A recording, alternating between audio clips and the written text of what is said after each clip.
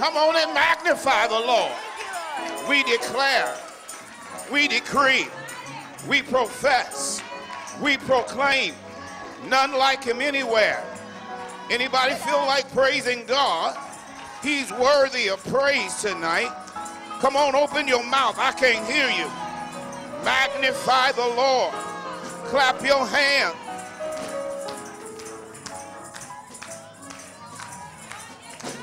Father, I magnify you tonight. I glorify you. I praise you. I lift you up because there's none like you in the universe. Thank you for keeping us all day long. Thank you for allowing us to come out tonight, open our hearts to the Word of God. We might be able to have a fresh revelation, process it in our mind, live it out in our lives. Thank you that there's none like you in the universe. Nobody like you anywhere. None like you. And we're glad to be able to proclaim that, profess it, decree it, declare it, until every angel, every demon, everybody that needs to hear and know there's none like you. Now, take complete control of everything that's going on. We're still thanking you for 45 years of your faithfulness and kindness and mercy. Open our hearts and for a few short moments. In Jesus' name we pray. Praise God. Amen. Go on, when you sit down, tell somebody nobody like him. There's nobody like him. On the other side, tell them I almost praised God. That was a little cold for me. I almost praised God there. What can wash away my sin? What can make me whole again? Nothing but the blood of Jesus. Oh, precious is that flow that makes me white as snow. No other fount I know, nothing but the blood of Jesus. We've been working on that for 22 weeks. We'll try to get in here and get you out because you got to get home and get your dress ready and your stuff ready for Friday night. Get your dance shoes out and all that stuff. Part 4, Scapegoat, Chapter 9. We're now dealing with the scriptures on the scapegoat, and I'm just plodding my way through. I'm so far beyond reading other books and doing stuff, but when I start something, I hate to stop in the middle. So I'll just keep working into it. What's so many of y'all doing out here tonight? What's wrong? Y'all don't know it was cold? All right, you wanted to come out with the saints and get warmed up. John 1, 29, 36. It's so cold outside, you probably ought to just sit down. I don't want you to stand up. You'll probably fall out or something. John 1, 29. The next day he saw Jesus coming to him and said, "Behold, the Lamb of God who takes away the sin of the world." May the Lord add a blessing to the reading of his holy word. Word of God. Go ahead and sit down. You ain't got to get up no more. I know you honor the word of God. Now, you wouldn't be out here tonight. Remember what we used to say, you come on Sunday morning, you like the church. You come on Sunday evening, you like the pastor. You come on Wednesday night, you love the Lord. Okay. Myers believes that Gospels contain scapegoating themes on almost every page. That's logical for the writer of this book. And if the sin of scapegoating is the primary sin of humanity from the foundation of the world, we've been talking about the scapegoat mechanism, then the primary task of Jesus would be to deliver us from the slavery of our sin, both by exposing it and showing us how to live differently. One of the primary ways that Jesus exposes the truth about scapegoating is by becoming a scapegoat himself. He exposed himself to the scapegoat mechanism so that he might unveil it, dismantle it from within. It takes us a little while to understand that it's tough to try to tear down something from the outside. You need to be on the inside. So Jesus came on the inside and started. I think Stokely Carmichael and H. Rap Brown figured that out after a while. We can't deal with the system on the outside. We got to get on the inside. And so the first explanation of the scapegoat mechanism is in John 1, 29 and 36.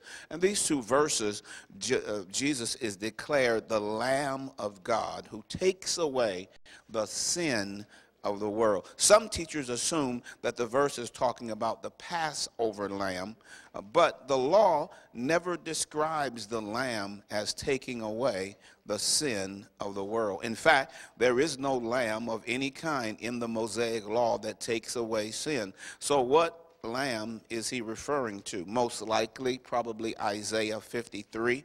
Isaiah 53 and 7, he was oppressed and he was afflicted, yet he did not open his mouth. Like a lamb that is led to the slaughter, and like a sheep that is silent before her shearers, so he did not open his mouth. Isaiah 53 is full of scapegoat imagery, but rather than calling the suffering servant the scapegoat, he refers to him as the Lamb. The Lamb of God fulfills the scapegoat function with one major exception that you ought to know by now, because I keep saying it over and over and over again. He is not guilty of any sin. Please remember that the human scapegoats are they're usually guilty of some of the things that they are accused of, but Jesus exposes the scapegoat mechanism by being completely innocent of all wrongdoing. He exposed the mechanism as the wrongful accusation of an innocent victim. He reveals that most scapegoats, although accused, condemned, and killed just like him, they are mostly innocent. He is pointing out that when we get people and blame them, they may not be as blameworthy as we want to make them. Y'all don't like it when I talk about you, do you? You like it better when we talk about Jesus, but we are the ones who find people who we need to blame when something isn't going right. And when John says that Jesus takes away the sin of the world, are y'all here? You ain't got to be here long, because I can't keep you long because it's too cold out. You got to go out and get ready for Friday.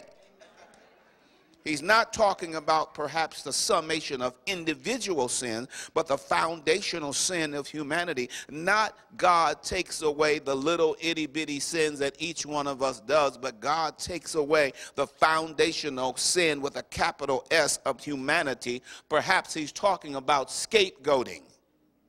He's taking away the sin of the world. He's taking away the sin of the world. Perhaps, oh, this is so messed up. Not by bearing it, but by exposing it, so that the mechanism can never be blindly used again. He takes away sin by revealing it for what it is: the murder of innocent victims to create a false peace. Jesus' mission and message is that we must stop accusing and murdering scapegoats and adopt his way of peace through love and forgiveness. I mean, what would the church look like if we stopped talking about one another? What would the church look like if we stopped blaming one another for the things that go wrong or we think are wrong? And so, Luke 11:49, I'm halfway done. And through 51, now don't make me get started, because you know if I get cranked up, I'll still go along. But I'm trying to get out early.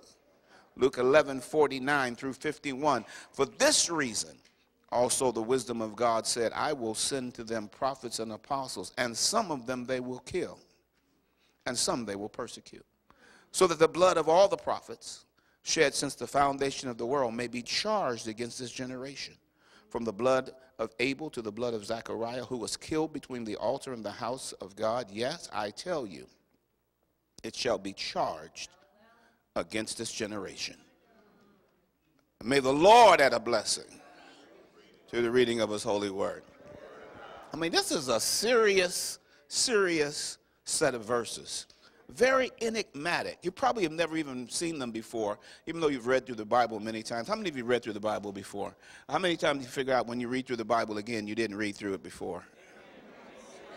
Okay, stuff starts coming up and you say, well, I know I read through the Bible, but I don't remember that.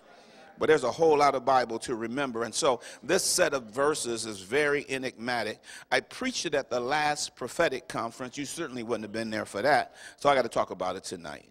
These verses speak to what Gerard calls the anthropological meaning of the cross. The theological meaning of the cross reveals what God was doing on our behalf through Jesus Christ. The anthropological meaning of the cross reveals what humanity was doing at the cross, not what God was doing, what we were doing.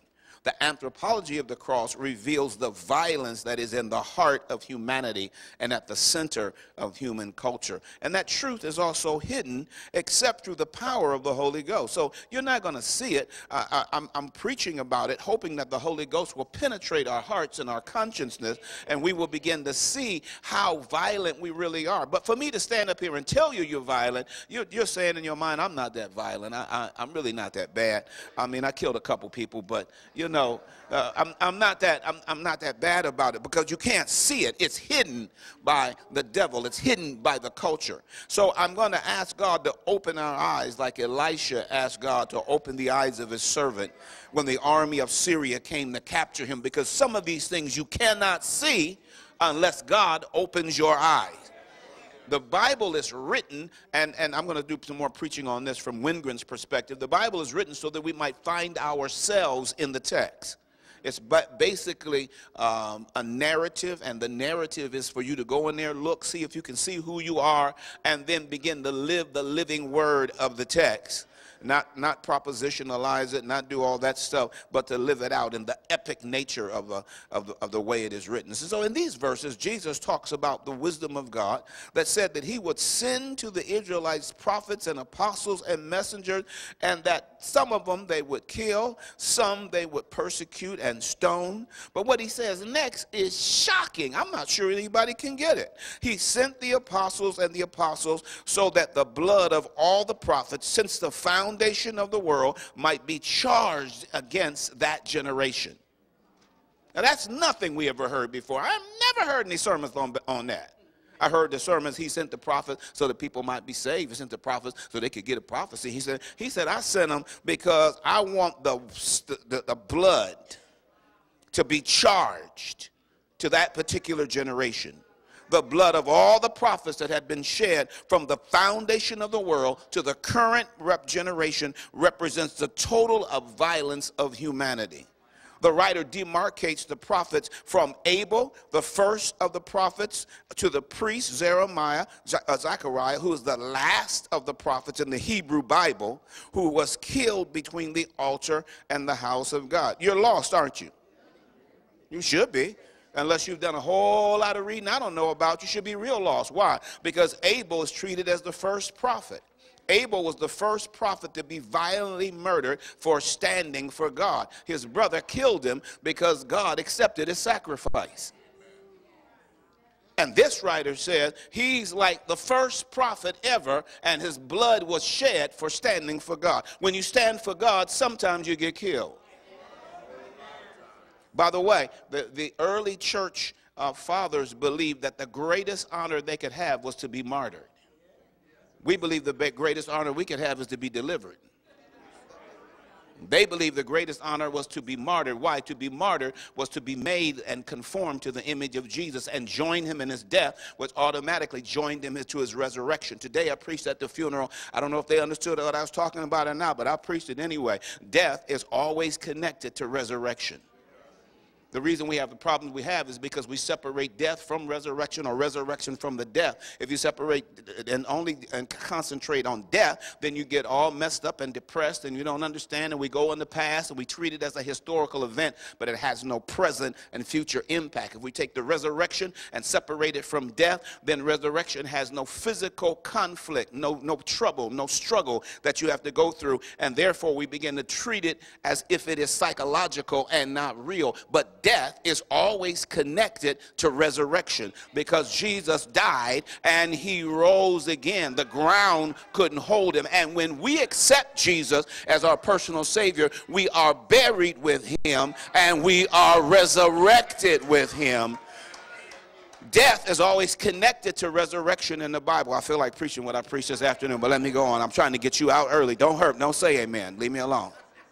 Zechariah was the last prophet before Jesus to be violently murdered for standing for God. So he said all the way from Abel, the first prophet, to the last prophet, Zechariah, represents all of the violence of humanity that had been going on for that particular point. Why did God want that violence to be charged against the current generation? He wanted human violence to be charged against the generation because the current generation was the generation that would perpetrate the ultimate violence. What would they do? Crucify Jesus Christ. Attempt to kill God. Now, a lot of y'all are just sitting and saying, oh my God. I mean, who would want to do that? You kill him every day. When you don't allow him in your life, when you don't allow him to speak to you, when you don't allow, you kill him every day. So the current generation would attempt to offer Jesus as the scapegoat to solve the problems of Israel, which we'll see in a minute. And the current generation would attempt to murder the Son of God and God the Son. The current generation represents the sum of human violence. Jesus would reveal the violence of humanity on the cross. Jesus would reveal the scapegoat mechanism through his giving of his life. Jesus would reveal that it was not God who was violent, but it was people who were violent. Jesus revealed that God didn't want to sacrifice, but religious people of the generation, they wanted a sacrifice.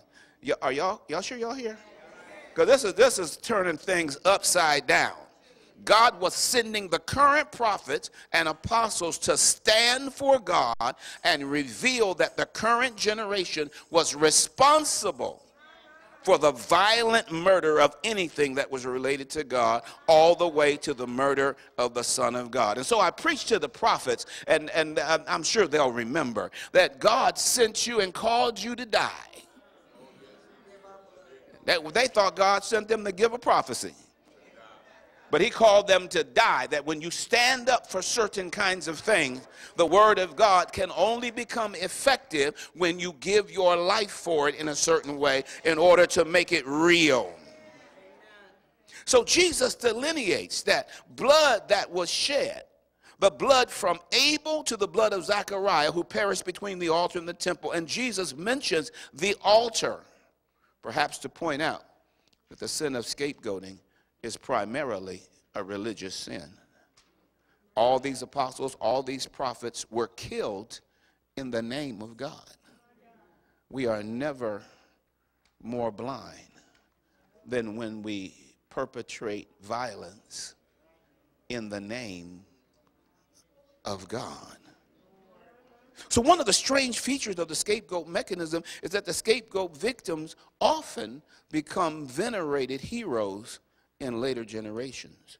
Jesus indicated this well by pointing out that while their Jewish ancestors killed the prophets, later Jewish people built tombs to venerate the prophet.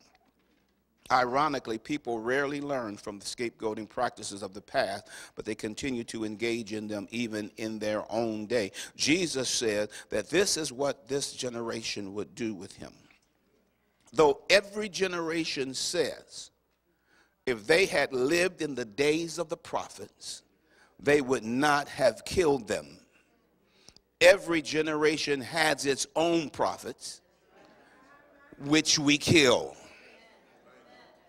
I don't think you got it, did you? We have our own prophets who don't fit what we think they ought to fit, who don't look like we think they ought to look like, because prophets are strange people. They're individualists. They stand out from everybody else. And therefore, they are great targets for killing. We kill people that don't look like us. We kill people that look strange. We kill people that stand out. So that's why most of us have figured out, what am I going to do? Blend in. People won't bother me. But Jesus came to bring an end to all such scapegoating, and he did that by becoming a scapegoat himself.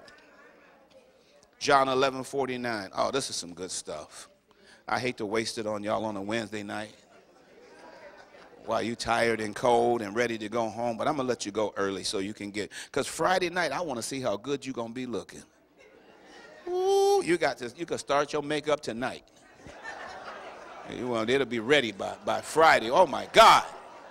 It's going to be all right on Friday. I'm going to see you're going to be all right. All right, John 11:49 through 53. But one of them, Caiaphas, who was a high priest that year, said to them, you know nothing at all, nor do you take into account that it is expedient for you that one man die for the people, and that the whole nation not perish. Now, he didn't say this on his own initiative, but being high priest that year, he prophesied. So sometimes God will prophesy through unsaved people.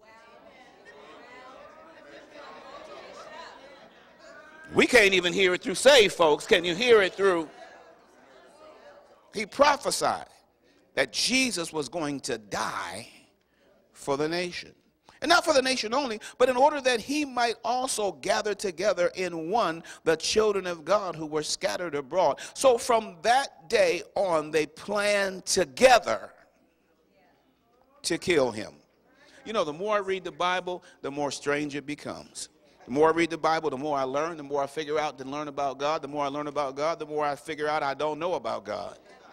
The more it is becoming more powerful, more exciting, more. So that's how it ought to be. So if you're here and you're saying, I don't know if I understand what you're talking about, good! That's where you should be, because that means you're growing.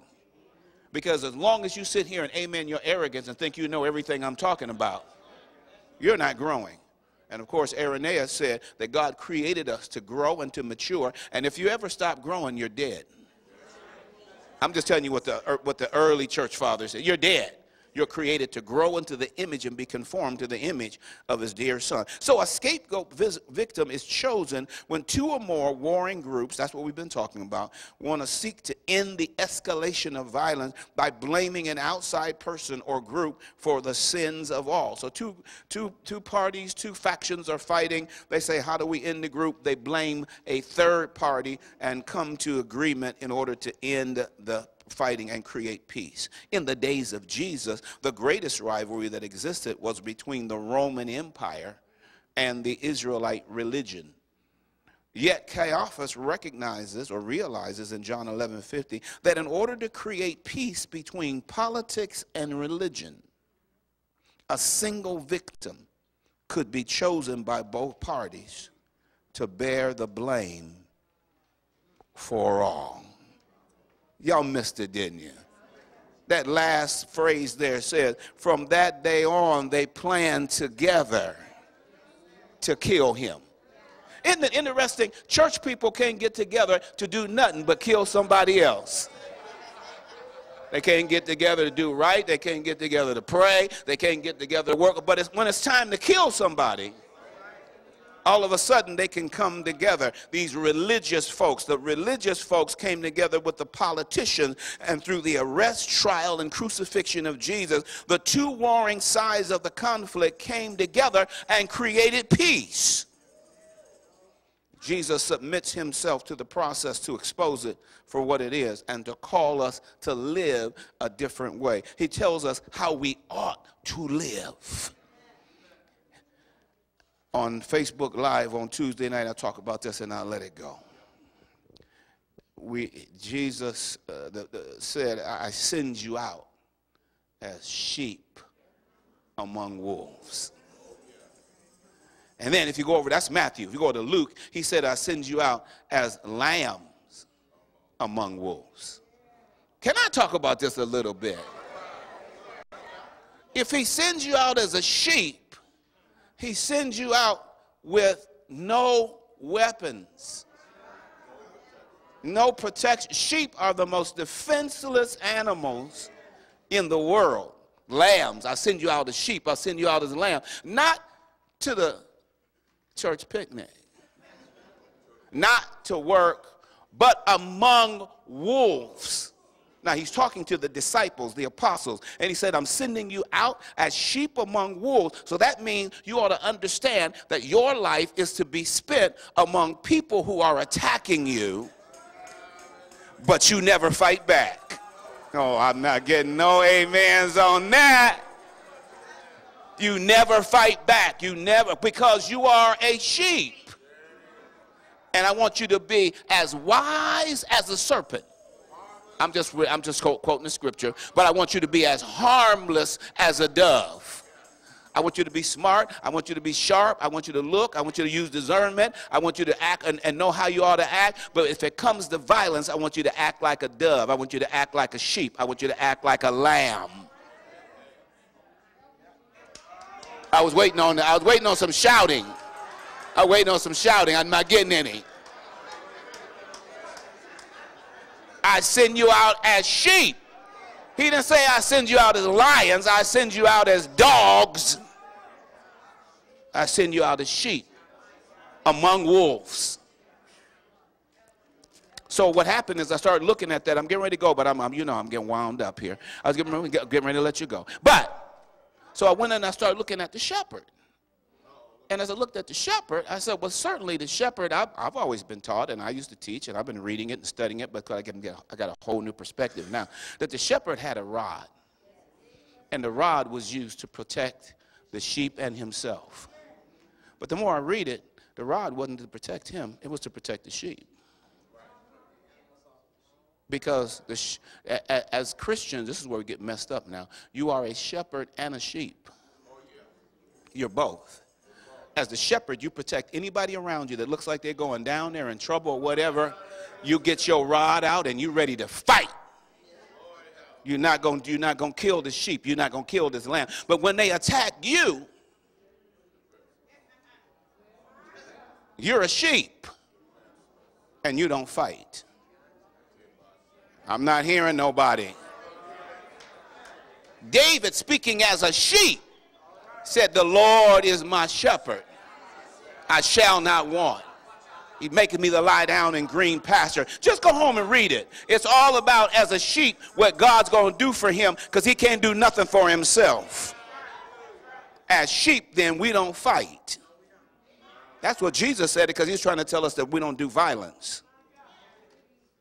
The only time we do violence is on somebody else's behalf. So now y'all know, if you want to beat somebody up, it's got to be because they did something to somebody else. Not to you. Not to you.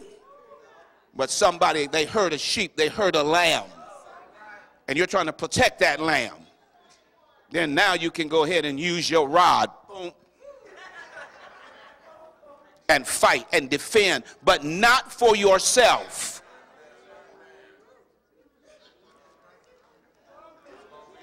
Wingren says, we preach the gospel because everybody preaches, even though there may be those who do it corporately and publicly for the church, but everybody does it privately and for themselves in terms of their spheres of influence, what God has called them. We preach the gospel in the power of the Holy Ghost, accepting whatever comes to us, and not expecting success, and not fearing opposition. Oh, I feel like preaching right there, but I got to go. I got to let you go. I see you shining your shoes right now. Friday night is coming. We accept as those who have been sent out into the world to represent Jesus. We accept, we know we cannot expect success.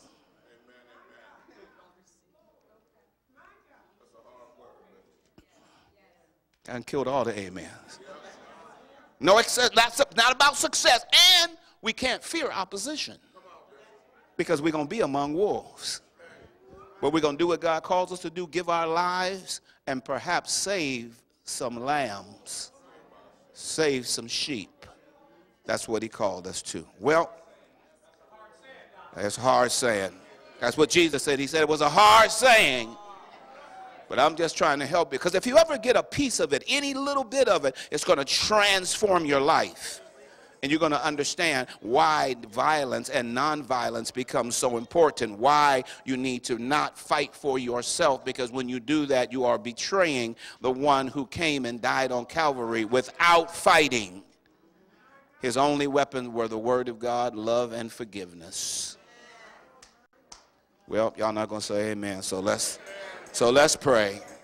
Father, thank you that you have loved us with an everlasting love. And you sent your son, and he came and volunteered to enter into death and to die so that he might rescue us from death. Thank you that you have won the battle without striking one blow. You won through the power of your word and the power of your blood and the word of the testimony and forgiveness and love. You overthrew the devil and snatched us from hell's gate and brought us back into eternal life. And you said brought to light life and immortality through what it is that you did when you came to this earth. We thank you tonight. Without you, I wouldn't be standing here. Without you, I wouldn't be saved.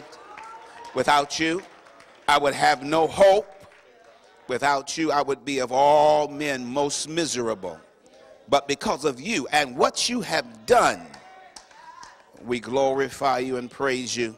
On Friday night, allow the celebration to break out, that we might thank you for 45 years of your grace and your mercy. Thank you. Glory to God. And we'll give you the praise in Jesus' name. Amen. You thought I was playing with you, didn't you? I told you I'm going to let you out early.